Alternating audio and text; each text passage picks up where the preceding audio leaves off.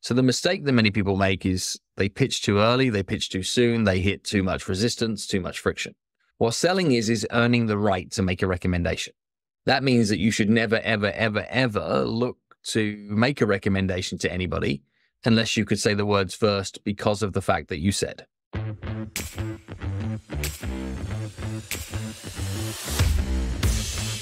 Phil, thank you so much for joining me on the Let's Talk Business podcast. Oh man, it's great to be here. Thanks for having me on the show. I always love these episodes when I could say this is a first for me. And the first for me is I've gotten a lot of speakers and introductions to speakers where maybe I know about their book. I read a little bit, the summary here and there or chapter here and there. Your book, I heard about it. I read it from cover to cover, and then I booked you for the interview. Yay, check it out. Well, thank you for having me here. It's good to be able to go deeper and see how it can serve your audience. Absolutely. So for our audience, I want to start from the get-go. I think based on what I read about you, that you were an entrepreneur way, way in the earlier years. Like, I think you were still in school. Yep. Yeah, kicked off this whole thing when I was 14, 15 years of age. So let's start there, because I think there's something there for all of us to learn from. Sure. Where do you want to start? What do you want to learn? So where did you get that entrepreneurial spirit and to start something at 14 years old? I think it was more... I understood hard work and endeavor. My dad is a self-employed contractor and has been running his own business forever too. And when I wanted things that I wasn't in a position to have provided for by ourselves, by the means that my family existed, I started to understand, well, how could I take that into part of my own hands? So my first business was me just knocking on the doors of my neighbors, asking them if they'd like to have their cars washed. And some said yes, and a few said no. And most just asked me how much I would charge. And we quickly built that business out over a year or so, where I had kids in the year below that were cleaning the cars and was making more money than most of our school teachers. And I think it was more just nobody said I couldn't. There was not anybody around me saying, no, that isn't a way that you could do things. And I became passionately interested in stories like Richard Branson's stories. I remember in my early teens, etc., that I wanted as my birthday gift was like the Richard Branson autobiography, not a new remote control car or a pair of sneakers, etc. I wanted to be able to learn. And I've always been curious about how other people have made alternative lives for themselves as opposed to just go and take the status quo. And that's lived in me since as far back as I can remember. Very interesting, because you mentioned two things over here that I could also relate to. And I think a lot of guests on the show have been touching on those two things. One is that some entrepreneurs by trade in the earlier years, when they had a chance to play or to play away their time, so to speak, right, they chose to do productive stuff. I think that's one thing that I've seen in your story as well. And the curiosity. We know that most successful entrepreneurs have a high level of curiosity in the mix of other skills that they have. I think it's an important trait for entrepreneurs, because that gives them that vantage point of not saying, you know what, been there, done it, maybe we move on. No. Let me find out how it's being done. Yeah, and I think that has been a big part of my world, and equally the number of individuals that I've had the privilege of being able to learn from is you find that people that don't say wow, and instead they ask the question how.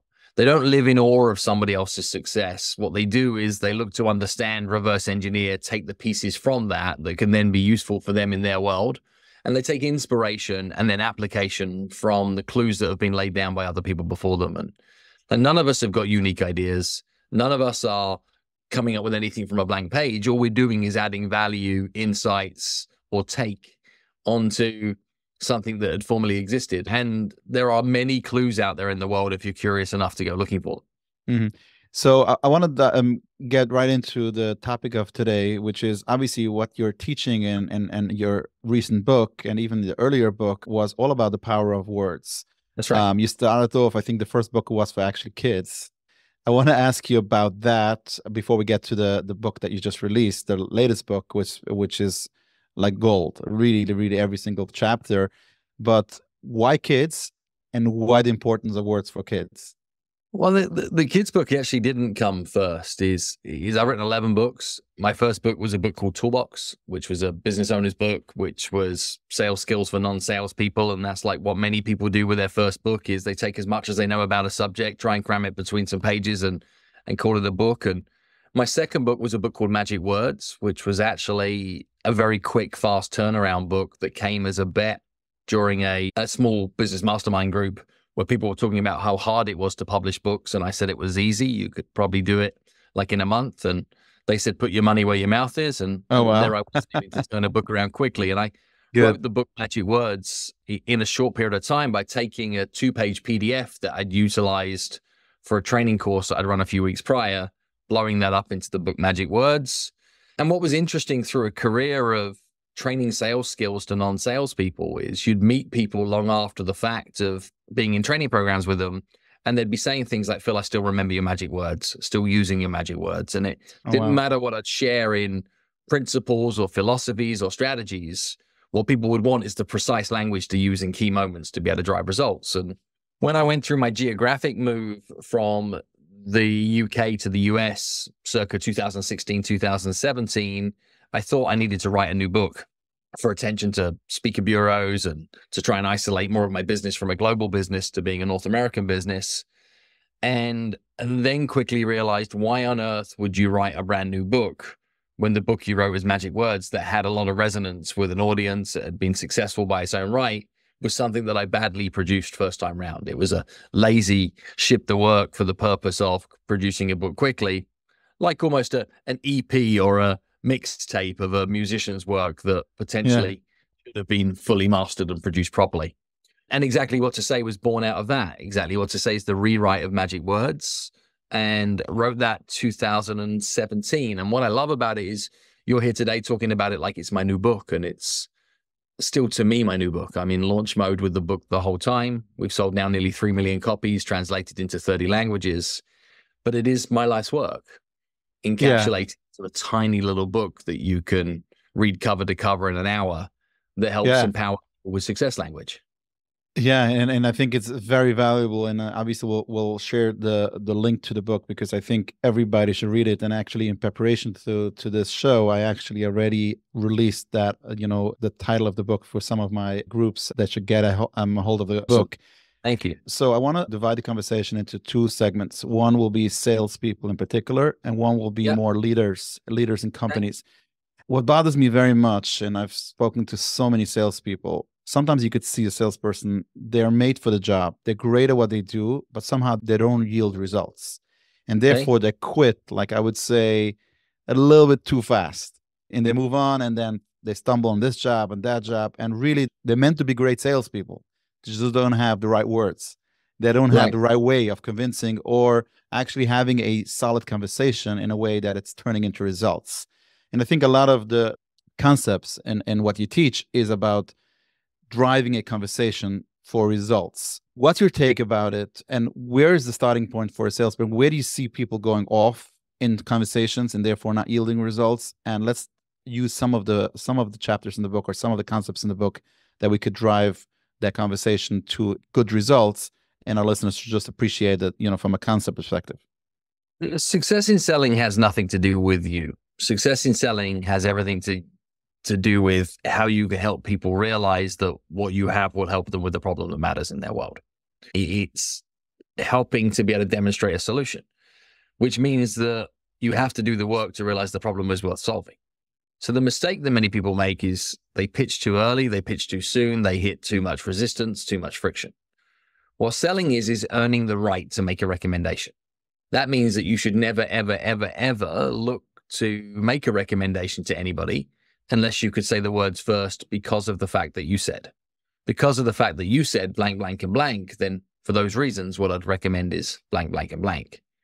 Even take a simple example, like a HVAC company that somebody's concerned that their air conditioning units are broken down. And there's a big difference between you saying, like, this is the latest and greatest new air conditioning unit that has 37,000 gigabongers and 22 million whatnots and a handful of blank, and I can do you a special offer, versus because of the fact that you said that you see yourself living in this home for the next 10 years and that what you're looking to be able to do is to minimize energy costs on an ongoing basis and have something that runs quieter for you and your family and not need to have ongoing service constraints. For those reasons, my recommendation would be that we look to the right solution to professionally upgrade all of your air conditioning units throughout the household at this point in time.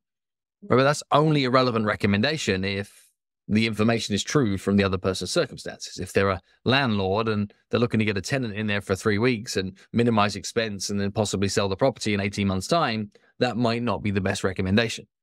Correct. So it's slowing the process down in order that you can speed the outcome up. That means your recommendation is delivered with enough conviction that somebody feels that recommendation was made for me. That wasn't a recommendation about your opinion on the product or service.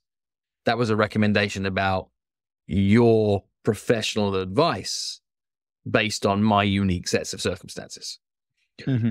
What that means is, and many of the words in the book, Exactly What to Say, are designed to help with this, the skill is asking more curious questions to collect a more meaningful body of evidence. That means that when you do make a recommendation, it has enough weight and strength to be believable, buyable, accepted, and celebrated by the person that's on the receiving end of that recommendation. So let me ask you a follow-up question to this, because we see so many times where you come prepared to a conversation and you have your process, so to speak, as far as which type of questions you want to ask, which type of information you want to get. But sometimes the other person isn't. And the other person is just abruptly trying to get to the bottom line or getting to that, okay, how much will it cost me, so to speak? And you get frustrated because you have a process that you want to follow, and that person is trying to dictate the process that you should actually continue the conversation. What are some practical ways how to you owning the process of the conversation? You cannot own the process. You can only own the outcome. So can you give me an example of a contextual scenario that we could work with here? And we'll just jam on it for a second. What might be a specific scenario that we can work on here? So we're a creative agency. We speak to new clients all the time. And let's say we have a process of the intake process of understanding the client's objective, understanding the client's needs, what type of work have they done in the past, what worked, what didn't work, and so on and so forth. Then explaining our process, and then explaining what we're going to offer, and then ultimately give them the proposal. They're saying, well, like, how much are you going to charge me for a rebrand? Like, what's the price for a new website? Look, we're just looking for a new logo pack, and we're going through a reinvention for a merger. Like, what's it going to cost to make us look like a new company? Exactly. Okay. The first rule to remember is the person who's asking the questions is in control of the conversation.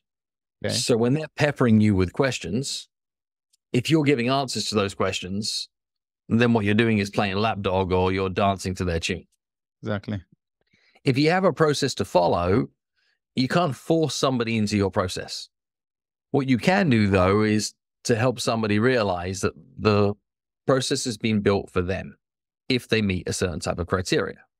So if you're working with a company that's potentially looking at you as a partner from a rebrand point of view, and they're saying, what's the price, what's the price, what's the price, what's the price, what's the price, what's the price, what's the price, then you might respond by saying, are you looking for the cheapest partner to work with right now?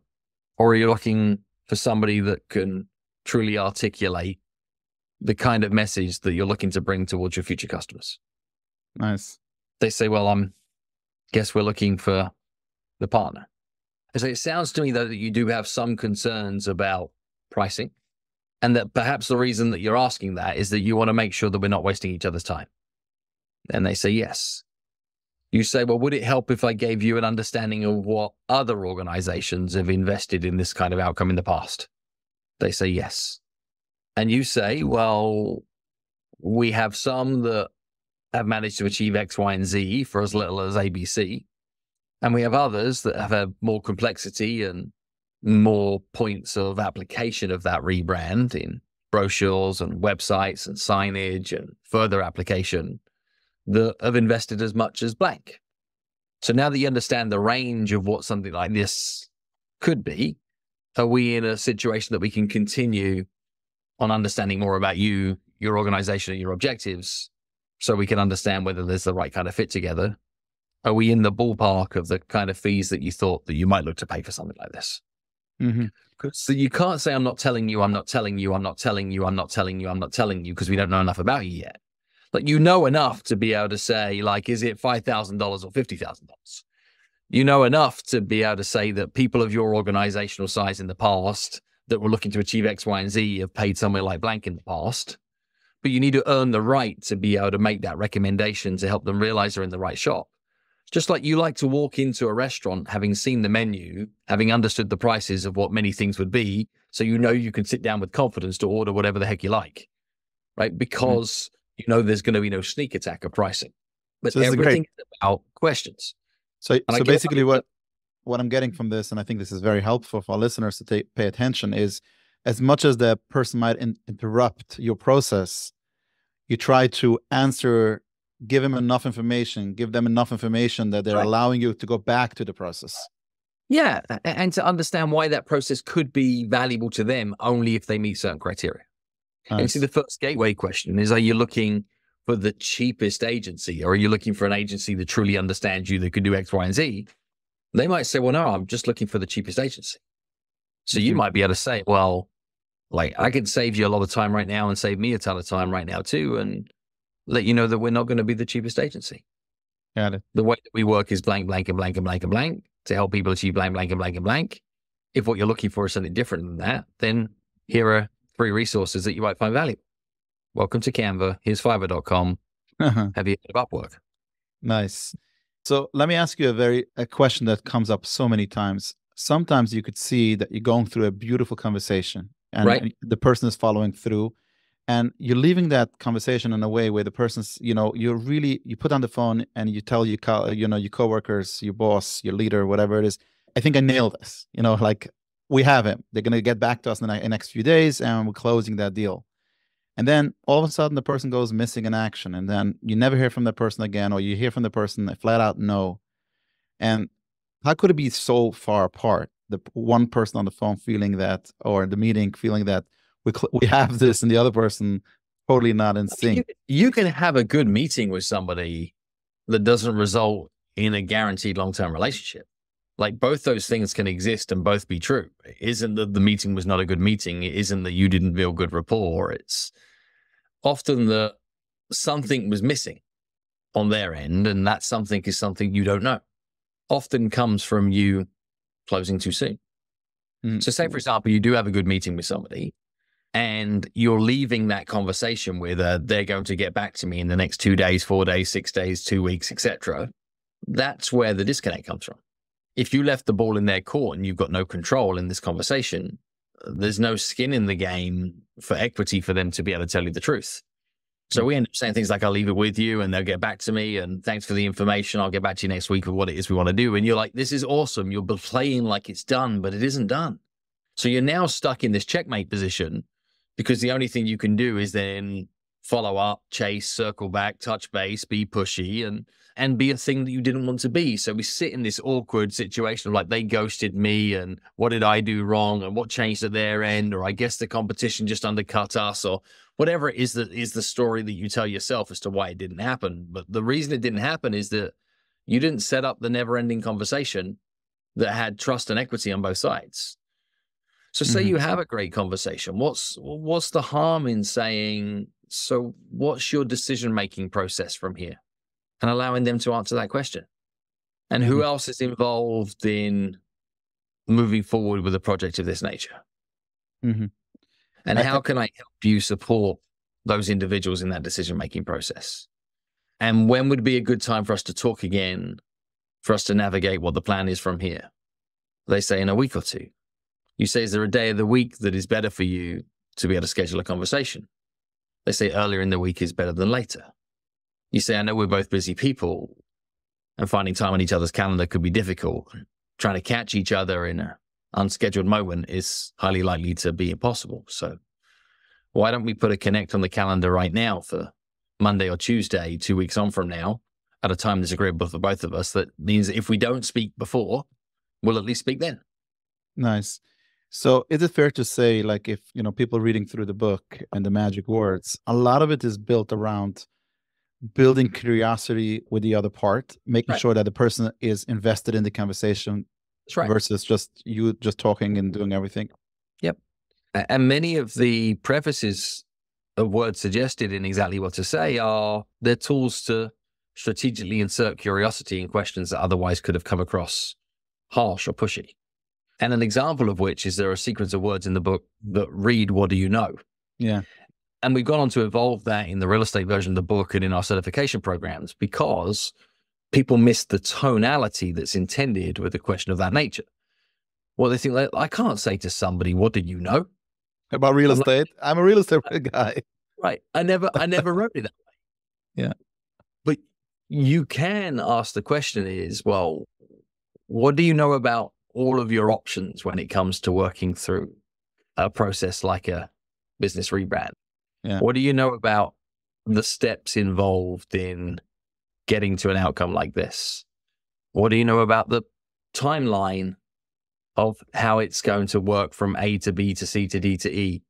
And what you're achieving when you ask a what do you know question is you're looking for the other person to admit that they don't know enough, exactly.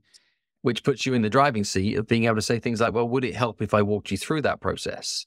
Would it help if I shared those options with you? Would it help if you provide some insights there that could help you in your decision-making process? And they'll be like, yeah. And that could be as simple as, well, what do you know about the difference you get from working with us versus ABC alternative? They say, not much. You say, well, would it help if I walked you through those differences so you can make a more informed decision? All Yeah, this is helping people make smarter decisions. I'll tell you, I'll give you like personal feedback. When I read that chapter and I adopted it in our case is, what do you know about PTEX Group?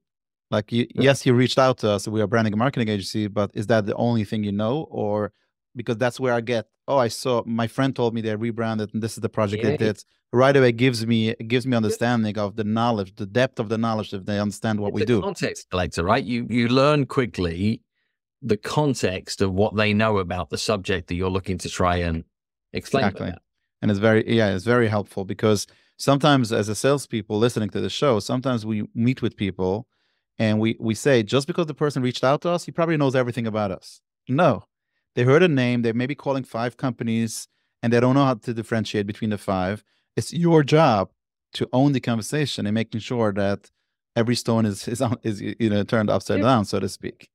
And sometimes to even help them understand, what are the metrics to look for in differentiators, and not even necessarily to say why you're better than somebody else, but just help educate on the landscape of that there are different levels of service that exist inside most professions and what those differences are. So people can decide whether they want a Burger King, a Ruth Chris, or they want to go for a Wagyu steak, right? Exactly. Any of those things. And they're all viable business models for the right circumstances at the right time. What is one more? Let's touch one more of the concepts in the book that you feel that was a very, like, based on feedback, it's an eye opener for a lot of people reading the book.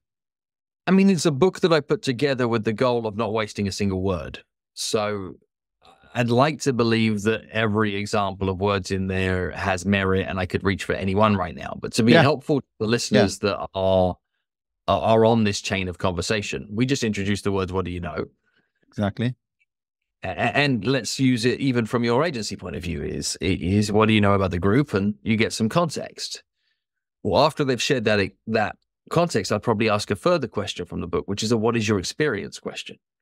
So what is your experience of working with a professional marketing and branding agency? Because I want to take it wider, and because it might be that, well, I don't know a great deal about PTEX Group, but I do know from the 10 years of experience of being in this role and this role and this role and this role, some do this and some do the other and some do this. So I'm putting a second tap on the same question to color in the context.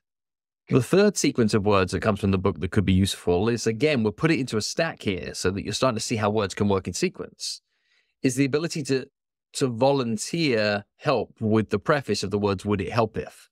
I'm not, would you like me to? Shall I? Or I will. Would it help if? Would it help if I walked you through the kind of level of service you'd get from us? Would it help if I could introduce you to one of our past clients that could help you understand from their experience? Would it help if I gave you maybe 2 different offerings of how we could help solve that problem so you could see the difference between the 2 and make a decision as to what level of support you're looking for at this time? When I say, would it help if, I'm almost guaranteeing an answer of yes. Would it help if they can only answer the very specific question that is phrased or posed? Well, yes, that would help. Okay, therefore, that's what I'm going to go and do then, is to take that. So you're just hedging the momentum in a conversation towards the outcome that you're looking for. And much of the success of what people have gone on to talk about they've achieved with understanding the EWTS methodology at a deeper level is this ability to slow the process down. Instead of it's a punch for a punch or one question that covers everything, which is like, why did you want to choose to work with us? Or yeah. What do you need me to do to help you to make a decision? Any of these like big, trying to cover lots of distance questions, it's the ability to cover the distance you're trying to cover in 5, 6, 7, 8, 9, 10 moves. And I view it like when executed to a high level, you've got tools to play chess whilst everybody else is playing checkers. Yeah, it's beautiful. And I think a lot of salespeople make the mistake. They want to get too fast through the process. That's it. That's it. And what ends up happening is they lose in the process. They lose actually the relationship that they're building and making sure that they're on the same page throughout the conversation. Yeah. You want a level of certainty in the recommendations that you're making, that you're sure and they're sure that this is the right path to move forward. Is if you're guessing or reaching or pushing, you're leaving too much to chance. Let me ask you a question about, you have dealt with a lot of salespeople and you have spoken around the world to so many different professionals. I've asked this question from other guests in the past. I want to hear your opinion about, is this process trainable? Like, or would you say certain people are just not made for it and they cannot follow the process to be a good salesperson? My experience would be that almost every human being on the planet was born with some of the innate abilities to have raw sales skills. Most 3-year-olds on the planet can ask a series of curious questions, can push with a level of persistence to guarantee and achieve an outcome that was the outcome they were hoping to achieve. I haven't met many 3-year-olds that don't hold that skill set. Yeah. So what happens is life trains it out of you. You learn things like it's rude to ask. You learn things like I want doesn't get. You learn to believe through life that you shouldn't be pushing towards achieving your objective or to be asking for things that are out of sync or out of the moment. So I think given that most human beings have had sales skills trained out of them, they can probably have them trained back into them if they're prepared to allow themselves to be trained. Now, there's like some people are coachable, some people are categorically not coachable. Now, the same person could be both sides of that line, depending upon how they choose to show up, depending upon what switches move in their own mind, depending upon their acceptance towards personal growth. So it isn't like these people are and these people aren't. It's like last year this person wasn't, but this year this person is. So they are trainable skills, yes. I think that many of us have natural behavioral patterns that could be more conducive with being successful in that area. Many of us have traits around our attitudes or our passion towards a product sector or a group of people that give an over-indexing advantage or disadvantage in one of these areas. There is trainable growth in all areas of sales improvement. And trainable growth, though, takes time. Is this to me as a profession? And just like the accountancy profession, the legal profession, the graphic design profession, it's not you've been on one course for 5 minutes and you've got this figured out. You read 3 books and you're now a grandmaster. It's a commitment to say, this is a learnable, trainable series of skills that requires continuing education, continual application, and professional levels of refinement and review to help you reach a level of growth. So it's a long-term commitment, not I went on a killer training course and now I'm a badass. Exactly. What I liked about the book is that it's a combination of conceptual change of, the way you look at things and see things, plus the practicality of those phrases. So for our listeners, if you're going to be picking up the book, it's not only pay attention to the phrases, pay attention to why those phrases were chosen. Right. Because then it gives you the concept of way wider than just a book. Yeah. It's 23 sequences of words that are positioned as magic words. It's not really. It's 23 principles around influence and persuasion that are disguised as words. And what I've learned to be true is that if you try to teach people principles, they struggle to find examples. But if you teach people examples, they trip over principles. Beautiful. And they get there a lot quicker. Beautiful. I want to switch gears, as I mentioned before. I want to speak about leadership, because we live in a world that leadership is different than managerial skills. People are now hungry to have phenomenal leaders where they in an environment they could grow. And one of the number one things I have seen in the hundreds of leaders I have met with, or employees on the other side of the aisle, is they want to see from their leaders 2 things. They want to see clarity of where we're going and the vision and everything, where the company's going. But more importantly, they want to have phenomenal communication between leadership and the rest of the team. Right. So everything you teach is about the words, which communication is the essence of communication is the words being used. And that's on feedback, that's on strategy, that's on everything. Everywhere. What could you share as far as how leaders could adapt to some of those concepts or the thought process behind some of those concepts to be better leaders? Okay. I believe the work that we teach is universal to all areas of life. And as we've expanded our certification programs and now have 37 licensed partners that are teaching the work into a variety of different corners of the world, is I've got further reinforcement that the application of this work is really quite universal. First things first, though, our core principle is that the worst time to think about the thing you're going to say is in the moment you're saying it. How many leaders have found themselves needing to backtrack on something that came out of their mouth because they didn't put enough thoughtful thought into it at the front end? It happens way too often. The other thing that gets missed there, though, is the phrase that I shared is that the worst time to think about the thing you're going to say is in the moment saying it.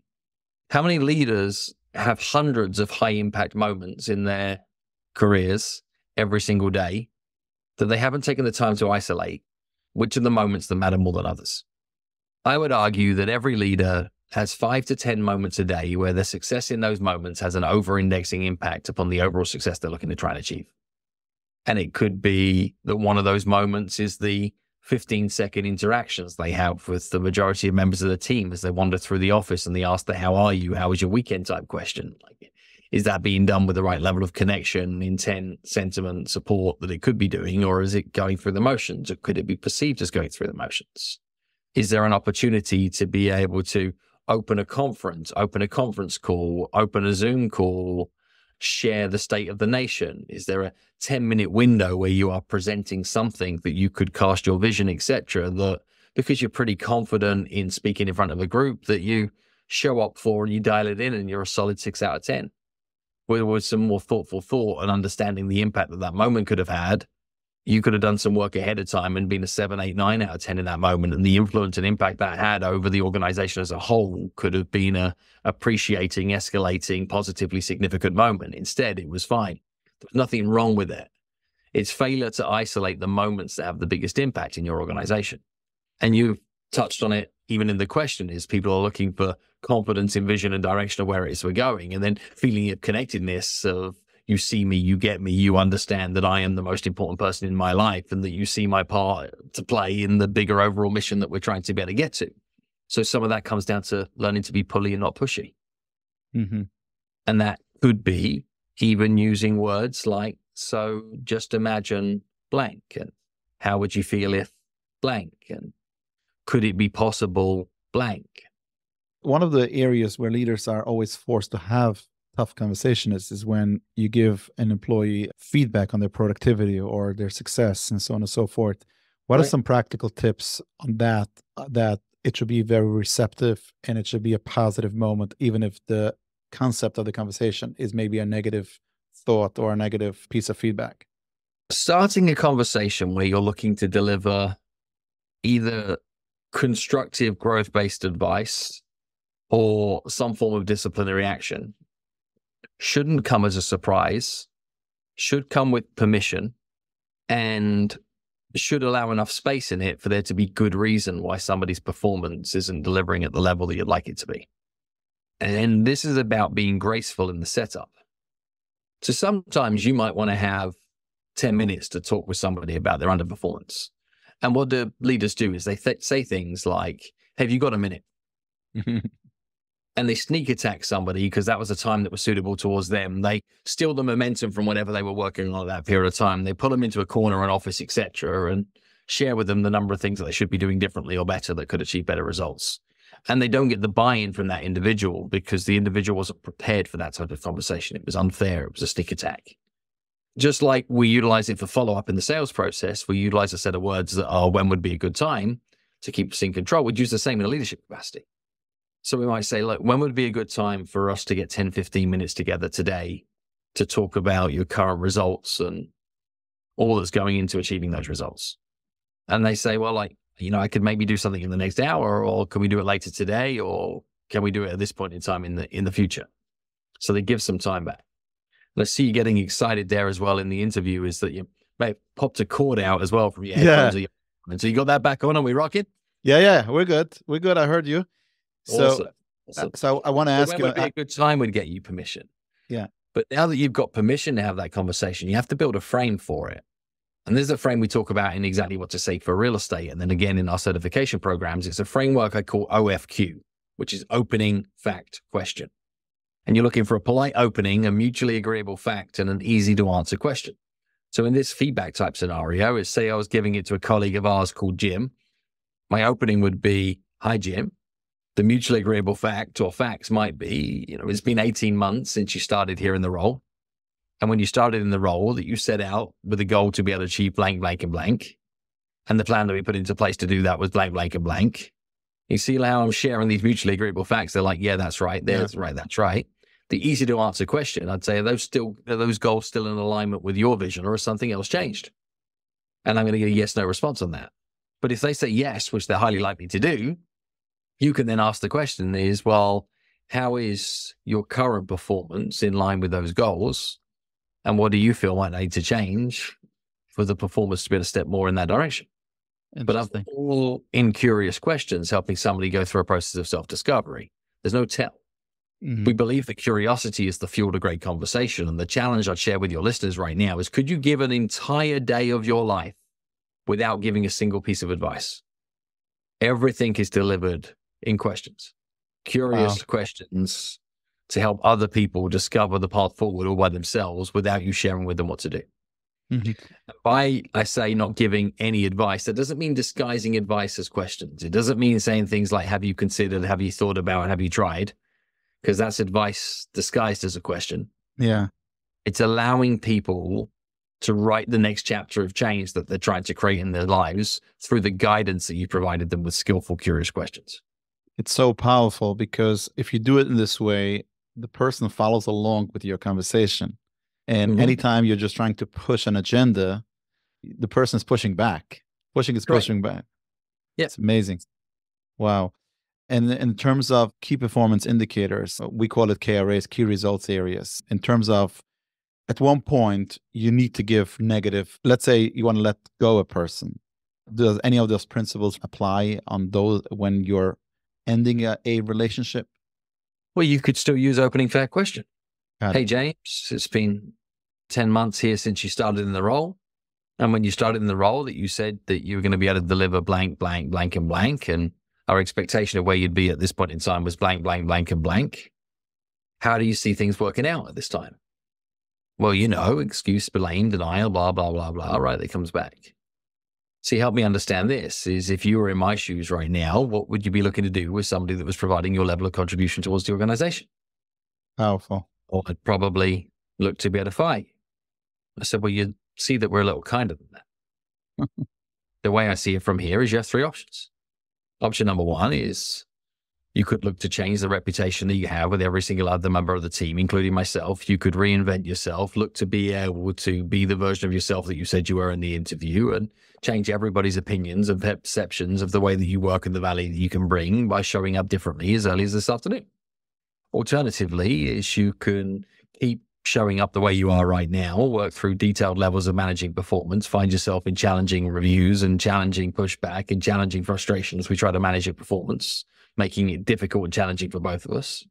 Or by alternative is you could surrender your resignation, make life easy for both of us, and take everything you've learned here and not make the same mistakes when you're in your next role. Out of those three options, which one do you think is going to be easier for you? That's powerful.